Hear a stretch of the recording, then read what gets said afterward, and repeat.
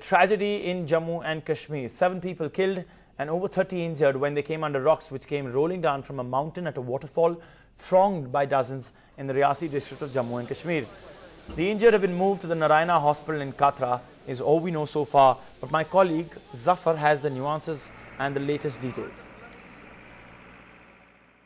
An unfortunate incident really in Reasi. It's happened near a waterfall where people had gone for bathing. It was also a Sunday, so there was a lot of rush there.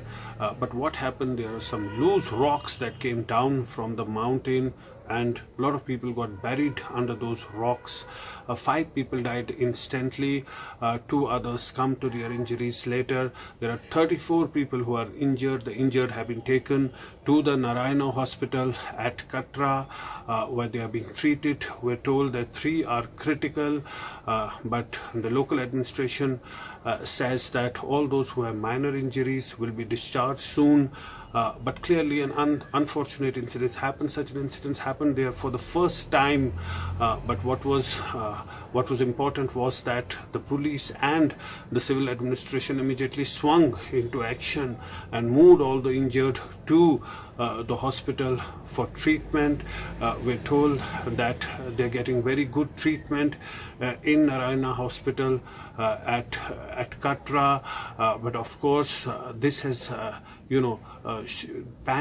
created panic in that area, and people are really shaken up after this incident. But it was something that was not in the control of anybody. That's what the local administration says. All they could do is to promptly come into action and move the injured to the hospital. They say that all those injured who are critically injured, if needed, they would be moved out of state.